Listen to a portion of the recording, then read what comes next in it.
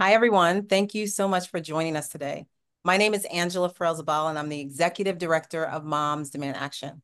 Together with Students Demand Action in Every Town for Gun Safety, we're the largest grassroots gun violence prevention organization in America. It's such a joy to be here and connect with you all, especially the young people tuning in. I say this all the time, but our students aren't the leaders of tomorrow, they're the leaders of today. And it's because they have been handed a reality where guns are the #1 killer of their generation. It's unacceptable, but we don't have to accept this as the norm. This crisis is preventable, and we have the common sense, popular solutions that we know work. We've already gotten so much done together, and I have so much hope that we'll achieve a safer future because of the work that everyone on this call is doing day in and day out. On that note, I want to take a moment to introduce the amazing folks on today's panel. We're so lucky to be joined by Congresswoman Veronica Escobar, Congressman Stephen Horsford, Christina Titsun Ramirez, the Executive Director of NextGen America, and Natalie Fall, the Executive Director of March for Our Lives. All of you bring different experiences and expertise to the table to discuss how gun violence is impacting young people in America and what strategies we can use to actually tackle this crisis. I'm personally so excited to hear from you all. So we're gonna first hear from Christina Titsun Ramirez. Christina is a civil rights leader and a former US Senate candidate, author, and community organizer, forging a better future for all Americans. Christina is the executive director of NextGen America and previously founded and led 2 of Texas' largest voting and civil rights organizations. That's JOLT, a Texas-wide organization focused on energizing the Latino vote, and Workers' Defense Project, which is winning the passage of local and state laws, protecting the rights of hundreds of thousands of workers. Christina, over to you. So good to be here. Thank you, Angela, and thank you to our 2 congressional reps that are helping lead the legislative fight to ensure that we have common sense gun safety legislation. So to share briefly about the work of NextGen and how this effort intersects with our work. So NextGen America is the country's largest youth voting rights organization.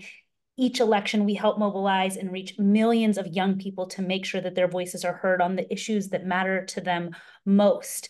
And in our 10-year history, we have seen a surge of young people engaged in fighting for common gun safety solutions. And we know, and we at NextGen believe that while we have some great politicians, we put our hope primarily in America's young people to drive and make change. And that the change that has been won on this issue is because young people have been organizing, mobilizing, and voting in record numbers to make elected officials accountable and make sure that NRA doesn't have the same representation that America's young people have on this issue.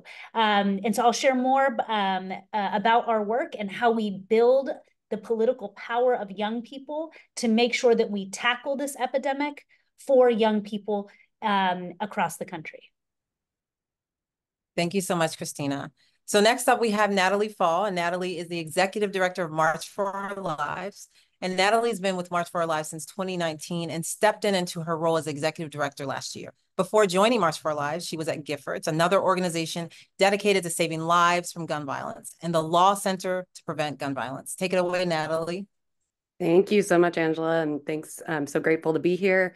Thank you to all the folks here to listen to this important conversation. As Angela said, my name is Natalie Fall, and I'm the Executive Director of March for Our Lives.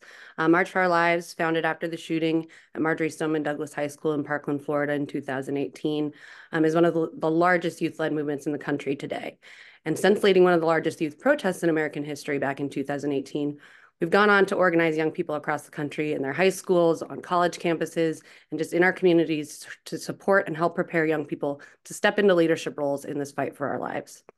By giving young folks the mic, by centering their lived experience with the crisis of gun violence, and by supporting their growth as experts and change makers, we're helping to build an entire generation of youth leaders who won't hold back, who are willing to shake up the status quo and make bold, uncompromising demands to fight for our right to live free of gun violence.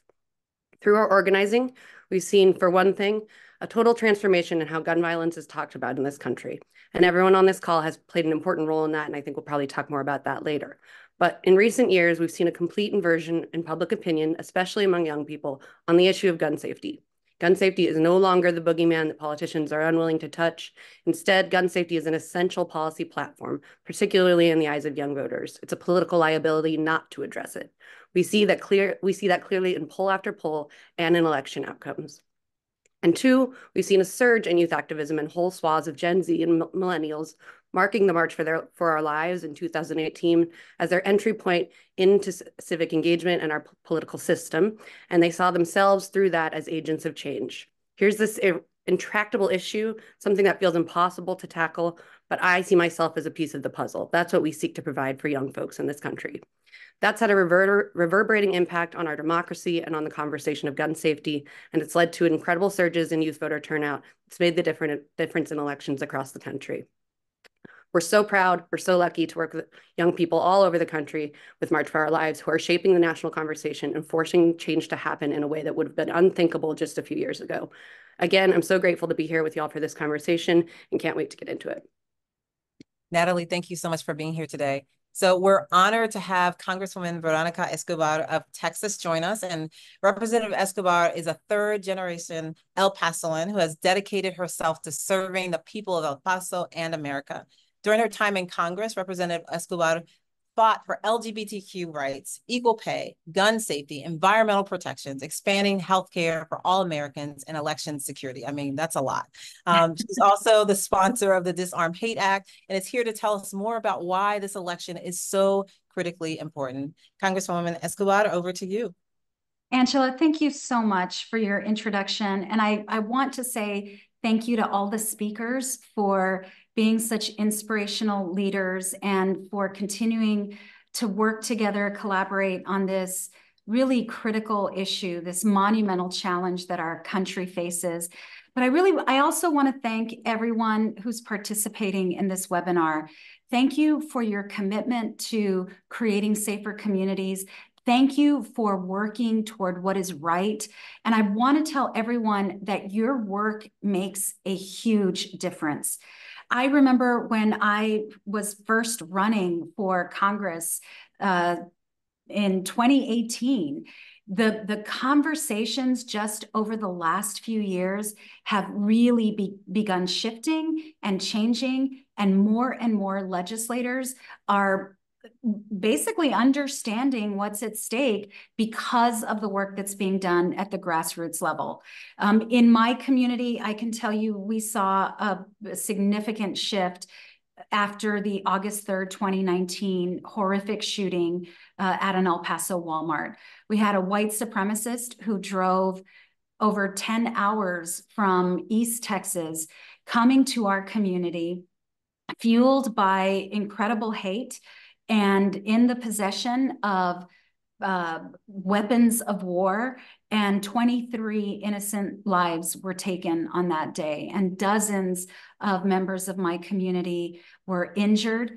Many of the survivors still have to live with surgeries. They continue physical therapy. They live in pain. And I can tell you, having lived through that with my community, we have an entire community demanding action now. And I don't know that that was necessarily the case, but when violence comes into your community, when you see the impact of what happens with the number of guns in our country, that spurs people into action. And it's really been the voices of young people across the country who've had to endure learning how to deal with potential gun violence in their classrooms, or seeing what's happened to their generation, young people in their generation. It's your work that it has been so transformative. So I want to thank you all. I am so proud of the Disarm Hate bill that I hope gets signed into law at some point very soon. And I believe that it will, with the action, inspiration, and effort by all of you. Thank you so much. Really appreciate being a part of the conversation. Thank you, Congresswoman. Thank you so much for being here today and for your critical work on behalf of Texans and communities across this country. So our next speaker is Congressman Stephen Horsford of Nevada. And I'm so proud to say Every Town for Gun Safety and Mom Demand Action's 2023 Federal Gun Sense Lawmaker of the Year for his leadership on gun violence prevention. While in Congress, Representative Horsford has focused on ending the school-to-prison pipeline and providing the safety net that children and families need to succeed. He's worked to strengthen children, families, and communities because these are priorities for so many Nevadans. He also fights for responsible gun safety policies, including background checks. He's also a gun violence survivor himself, having lost his father when he was 19, and empathizes with those who have experienced the pain of a loved one taken by gun violence. Congressman Horsford is the architect of the Break the Cycle of Violence Act and is here to tell us more about how this legislation works to support gun violence prevention efforts, not only in Nevada, but across the country. Representative Horsford, thanks for being here. Thank you so much.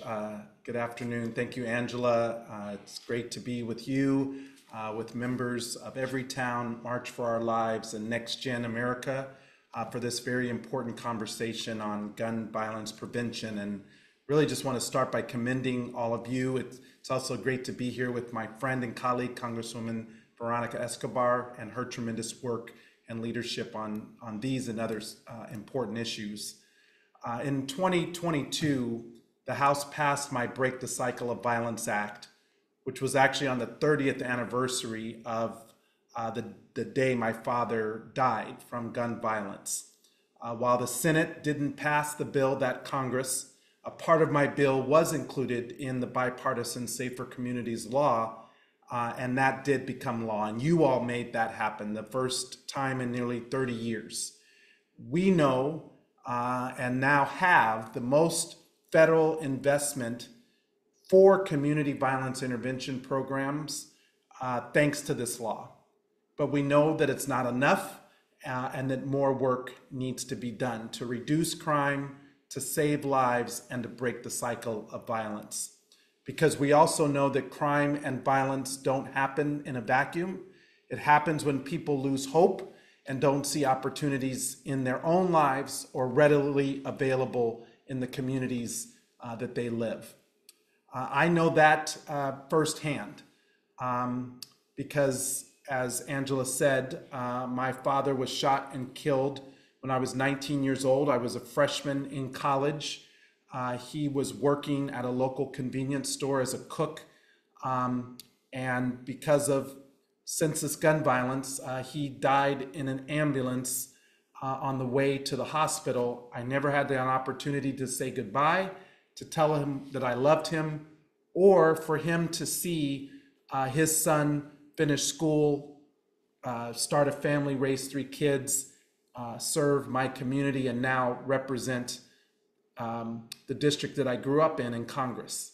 And in fact, my father died a block away from where I grew up, a block away from where I led the largest job training program in Nevada, and in the heart of the district that I represent. So this is more, let me just say, this is not about politics for me. It's personal, and it's about what we collectively can do to hold everyone accountable to do their job to keep our community safe.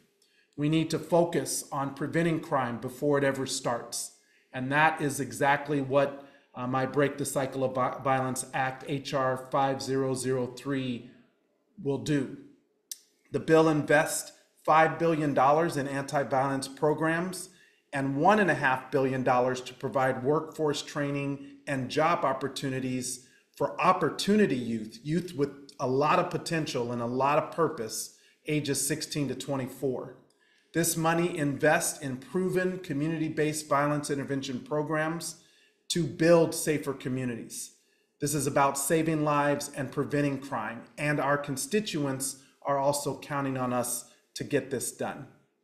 This historic legislation that will reduce crime and break the cycle of violence that so many people throughout the country have unfortunately experienced.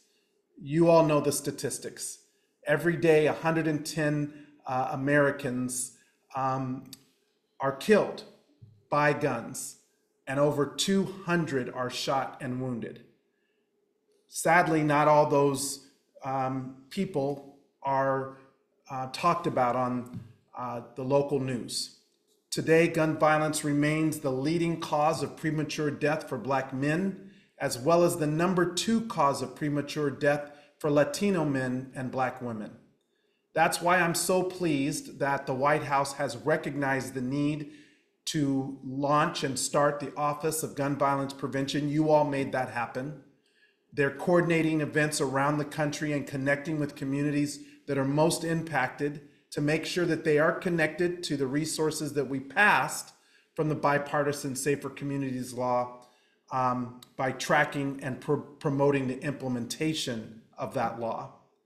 Thanks to that office and all of your hard work and the leadership from the Biden-Harris administration, so far, that law has issued a final rule that ensures fewer guns will be sold without background checks.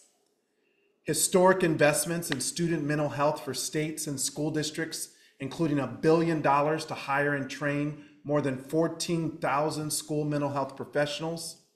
More than 750 prohibited individuals have been denied firearms because of the work that you all made happen, particularly for individuals under 21 years of age. And more than 430 gun traffickers charged under the bill expanded federal enforcement efforts to crack down on gun trafficking. And finally, it launched the first ever National Extreme Risk Protection Order Resource Center, which supports the effective implementation of state red flag law. So there's still so much more work to be done. I know that with all of you, with young people at the forefront, we will make this change.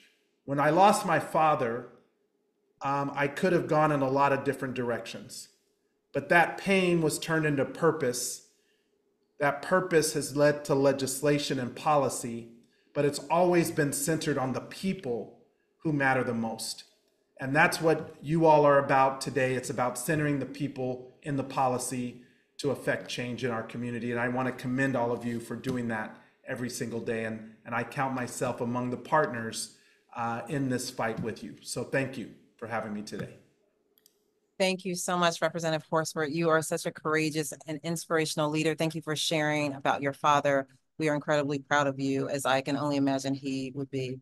And thank you again to Representative Escobar and Christina Titson Ramirez and Natalie Fall for being here with us today and for this important conversation. So I have a series of questions that I'd like to present to you all for your thoughts and consideration. And I really want to start with Representative Horsford. I know that you need to jump off soon, and we're so grateful to you for being here with us. So I want to start with you. We know we need immediate and lasting gun safety legislation. And to truly heal from this public health crisis, we also have to address the root causes of community violence.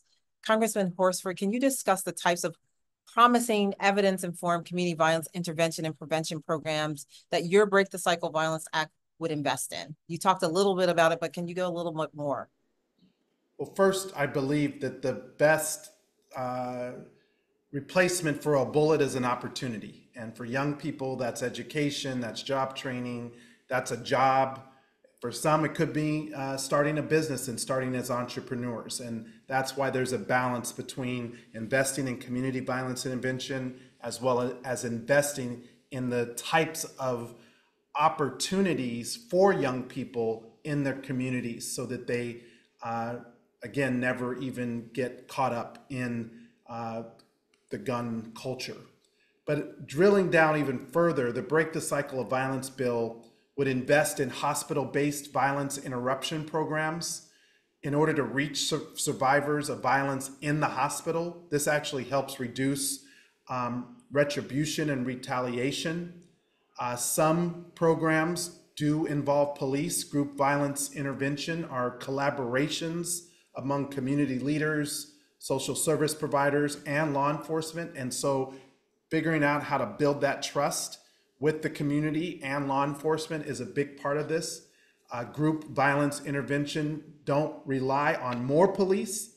At their best, they re-engineer how police departments can operate and operate more effectively within the community. And finally, more common sense approaches that center community and that center people, that employ violence interrupters or neighborhood change agents, the people who actually have been affected by gun violence, who can be trained as professionals to deal with the response in our community. That's what the bill, Break the Cycle of Violence, can achieve. And with all of your support, I know we're going to get it over the finish line. We've already got $250 million in the Bipartisan Safer Communities Law. That's the largest federal investment. This bill would provide $6.5 billion over 8 years, and that would really transform our communities effectively. Thank you so much. So much incredible progress, so much to be done, but want to take a moment to really celebrate what we've already been able to do together. Representative Escobar, so you've championed the Disarm Hate Bill, which would prohibit people convicted of misdemeanor hate crimes from possessing or purchasing guns, which is closing a loophole in our background check system. Can you tell us more about why and how we need to address the intersection of racism and generally hate in our gun violence crisis? Yeah, absolutely. And, you know, I think what's important for all of us to recognize is there's no way we will ever prevent all violence all the time, right? But because we have not had enough support in Congress and in state legislatures to really clamp down on the vast proliferation of guns all across America. In fact, getting to a point where there are more guns than people in America, we've got to find ways that are common sense, that tackle patterns that we have seen. And unfortunately, what we have seen in our country is a pattern of people who are motivated by hate, who also have easy access to guns, who then use those guns to carry out their hateful acts. And it ends up with violence and death and bloodshed. So the bill, which was originally written and sponsored by a dear, dear friend of mine who is no longer in Congress, David Cicilline from Rhode Island, he and I talked a lot about it. We served on the House Judiciary Committee together. I'm still on that committee. And when he left Congress, because he and I had spent so much time working on this, I then carried it this Congress. So I want to give credit where credit is due to our beloved David Cicilline. But, you know, talk about a tragic commentary, because there have been so many hate crimes in this country committed with guns. There were a number of original co-sponsors to this bill, members of Congress who've had that hate inflicted upon their community with a gun, just as I described what happened in El Paso on August 3rd. And so while we can't ever completely prevent these hate crimes that are executed with guns, what we can do is try to target people who have demonstrated that they have committed hate crimes in the past, and make sure that they never have access to a gun. And, you know, so when you think about, for example, people who've been convicted of misdemeanor crimes that are related to hate crimes, the goal is to make sure that there's never a situation that presents itself with someone who has already exhibited the pattern and practice of committing a hate crime, albeit a misdemeanor level, making sure they cannot inflict that harm on communities of color or vulnerable populations with a weapon or a weapon of war. So until we can get to a point where we are, you know, banning the use, for example, you know, of AR-15s and, you know, the sale, the use, the production, et cetera, you know, of these type of weapons of war, or until we can finally achieve some real meaningful common sense gun violence prevention legislation, we need to try to target it where we can to save lives and prevent the kind of tragedy that Stephen's lived through, that I've lived through, that probably each and every one of us on this webinar has lived through, and tackling that together in order to try to save those lives until we get to that point where we have large enough majorities to create even more sweeping legislation. We believe that this is an appropriate approach until we can get there. Thank you so much, Representative Escobar. I really appreciate that. So this next question is for all of you. How do you see the issue of gun violence showing up in folks' everyday lives? Natalie, I want to start with you. Yeah, absolutely. As someone in my role, I work day in and day out with young folks and hear from them about their perspectives and their lived experience with school shooter drills, with in many cases facing or surviving violence themselves. I think um, it's very apparent that we have a whole generation of young folks who are traumatized by this issue and who live in constant fear of facing gun violence in their daily lives. So I think that the mental health toll that takes on a generation and on an entire country really is sort of hard to put into words, but is something that hangs heavily over us and the work that we do every single day. And so I think that's what comes to mind first when you ask the question is just the mental health toll and the trauma that young folks face is really concerning and something that we just have to handle with urgency. Thank you so much for lifting that up. So important. Anyone else want to jump in? Christina, anyone else to answer that question?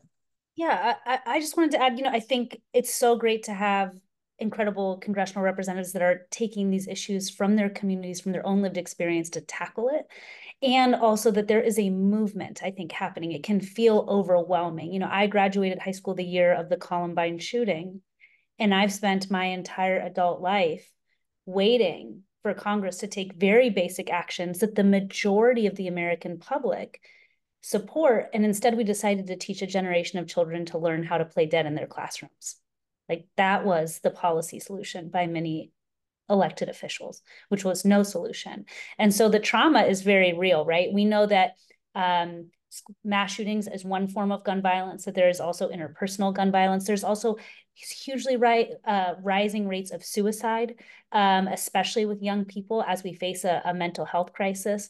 And so it is a lot for young people to be absorbing this level of violence and also the lack of action over the last 20 plus years that this has really, really ballooned as an epidemic across our country. But the movement that we have seen are because people that are survivors are saying, we refuse to accept this reality as the status quo. We refuse to accept the idea that our children are not safe in their own schools and their own communities, that parents cannot feel safe, right? My son's 7, and every year they practice, right? And I'm aware that we are actually traumatizing, so it doesn't do anything to keep my child safer. And I live in Texas, like Representative Veronica Escobar, that the state with the most guns has the most mass shootings. Who would have thought, right? And so it's very clear we know what the policy solutions are. And I think we have to just remind ourselves in this moment, what is winning are people organizing and fighting the special interests of the NRA and saying, we will fight and elect officials like the ones we have here today that actually want to represent people, that actually want to represent young people. And so just for folks that are listening, especially young people, y'all are the largest voting bloc in the entire country. This is your top issue. You got to go vote this election, because this is what happens when you elect really good people that actually care about real people. Thank you so much, Christina. So many good points that you've lifted up, and we're going to go and jump ahead to the election in a moment.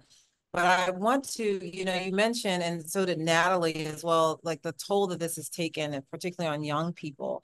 But I also like to think about solutions and ways that we can learn as a movement. So what can we learn from young leaders that will inform us to make us more effective in our actions? And this is to everybody, but it's kind of a follow-up to what I'm hearing from you, Christina and Natalie.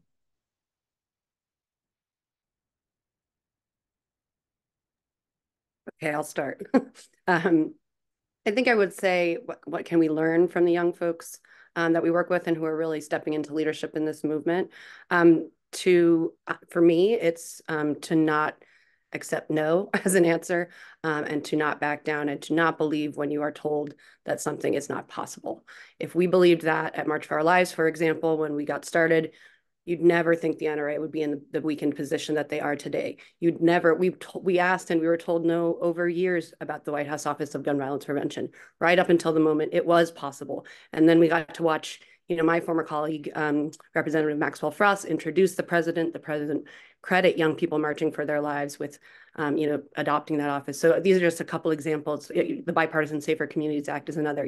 You're told constantly you'll never get anything done in Congress, and then you do. And so I think that is what stands out to me, what I try to embody as I work with the young folks I do, that it's just, we cannot accept the status quo. We cannot accept no, because it is literally life and death in this case. So I think that's what I would say.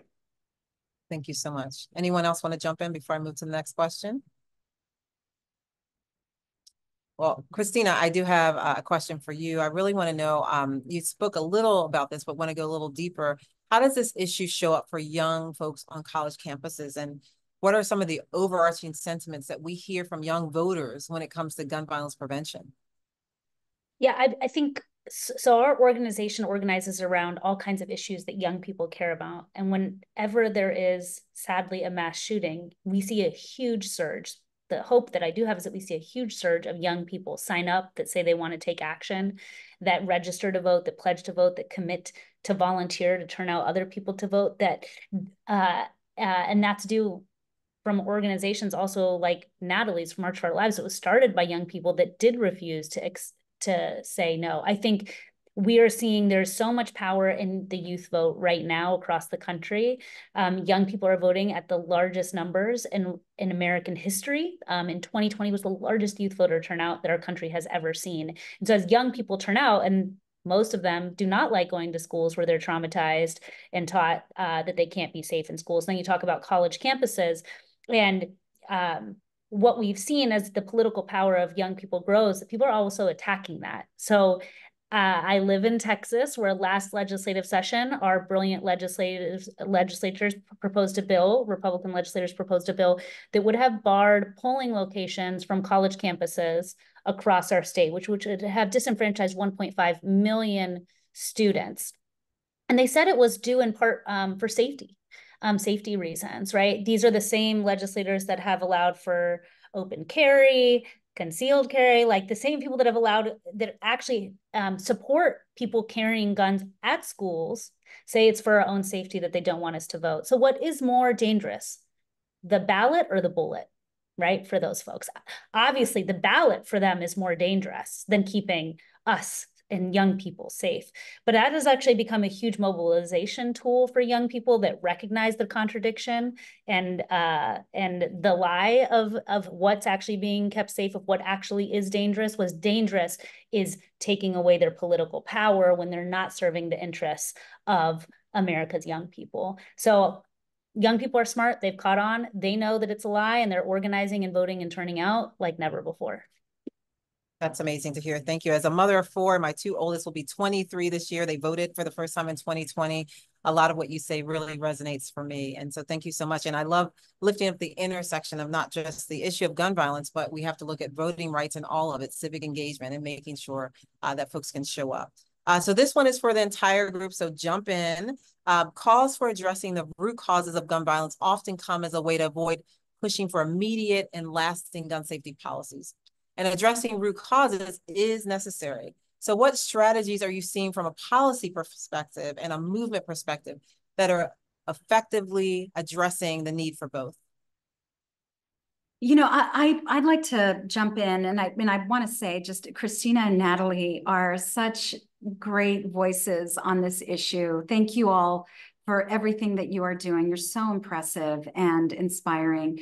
But when Congress passed the Bipartisan Safer Communities Act, there was a lot of conversation around that, around root causes. And there was a lot of debunking of myths that many of us had to offer, and a lot of work that we did, because frequently the other side, the side that fights common sense gun violence prevention legislation, they frequently want to immediately point to mental illness, for example, and say, well, the reason that America has a gun violence epidemic is mental illness, somehow trying to rationalize that the US suffers from more severe mental illness than any other industrialized country in the world, when we know that's not the case. And in fact, it is the number of guns that has created this epidemic and the easy access to guns. So when we were talking through and debating the Bipartisan Safer Communities Act, which was a very important first step, but for many of us, like me, did not nearly go far enough. But, you know, was I going to walk away from an opportunity to take a step forward? Absolutely not. And when the Senate decided to invest significantly in, you know, mental health tools and provide funding with regard to mental health, my view was it's already underfunded, so we welcome the added funding that will go to help address mental illness in this country, even though, mind you, it doesn't offer enough resources. So it was a step forward, you know, in that respect. But I do think always, we've got to bring the conversation back to the actual guns. And so now that we have focused on policy that passed in a bipartisan way, out of the Senate, out of the House, and was signed by the president, we really now have to focus on what comes next, which is the guns themselves. And again, like an assault weapon ban, and robust background checks, closing loopholes, disarming hate, all of those things that we've talked about in this conversation, all of that has to happen in addition to the Bipartisan Safer Communities Act, which sought to address some root causes. I do think it is so important, just to put a finer point on something Christina said about young people being a significant voting bloc. You know, this year is an important election year. Every year is important, but this year there will be a determination made from the president and the White House all the way down to school districts in communities and everything in between. It is so important, especially for the generation that has been most profoundly impacted by gun violence, that they vote, that you all vote with your priorities in mind, everything up and down the ballot. You know, I can tell you, you know, that there's, you know, conversations on cable news all the time about the youth vote and young people not feeling inspired to turn out. This issue, I think, and this election this year, really critical to the movement. And I think it's really important that everyone understand the power that they have at the ballot box. Thank you so much, Representative Escobar. You're jumping into what I was going to ask them next, which is really important. Thinking about voting, like the power. Elections have consequences, they matter. All the things we're talking about are impacted by elections and who is in office. And I want to just throw this out to anyone that wants to answer, to go a little bit deeper, is what do you say when folks are feeling like a little bit helpless and hopeless, when it feels like so much is at stake and it almost brings on an inertia with people, or even feeling like nothing is changing or your vote doesn't matter? I have to, again, I have 2 older kids and my daughter is really easy to get out the door and she's already ready. But my son, I have to sit down and really talk through because he's sometimes stuck in a place of not, where do I see this change? So what would you say to young people that feel they hear what we're saying, but they don't really quite understand fully what is it, why does it matter? What is this connection? Why does my vote matter? And you said a little, Representative Escobar, but I'd love our folks to jump in and say a little bit more about this to inspire our young folks. For me, I think it's really important, since I get the opportunity to lead the country's largest youth vote organization, is to understand that voting isn't the only way you change the world. It isn't the only thing you should do, but it is the most basic thing you can do, right? This is not only, when I say this is the most civically engaged generation in American history, I don't mean just they're showing up and voting. Now, they are showing up and voting in record numbers, but that isn't where civic engagement ends. Civic engagement also includes going to protests. So we know that millions of young people participated in the Black Lives Matter movement. That is a form of civic engagement. We know that young people are turning out and talking to their friends. And like when they post something on social media or they tell their own story or their own opinion, that is also a form of civic engagement. So for me, you don't just, the most basic thing you should do is vote, because that is an incredible tool that's powerful, but it isn't, again, the only thing you can do, and nor should it be. But I think understandably young people get upset when they say, oh, the only thing you need to do to just change the world is vote. No, it's not the only thing you need to do. But people are counting on you to count yourself out in your own power and not vote. And that's how people have won, like the NRA. They've it's the cyclical problem. Young people don't turn out to vote, they say, so people don't invest in them and they don't represent their issues. Look where young people are winning. When I think about the issues this moment that this administration and the top issues that surge in our country, student debt cancellation, climate legislation, the fact that there is now an Office of Gun Safety and Prevention is because young people have organized and voted. So oftentimes we are not always thinking about when we're winning and how far we're getting. You don't win what you want overnight. And if you feel like we've won some things but not enough, good, because we haven't won enough. So keep voting, keep turning out, and realize that celebrate the gains and then get angry at the victories that we have yet to achieve and win. Christina, that couldn't have been stated better. Really excited about that. And also, if you don't like your choices, then you can throw your hat in yourself. That is something we see with Representative Maxwell Frost and others. Doesn't matter. Young leaders are showing up in so many ways. So thank you for to lifting that. So this has been such an important conversation. And I thank you all again for being here today. The final question that I have for the group is, what gives you hope when it comes to affecting real lasting change in the fight against gun violence in this country?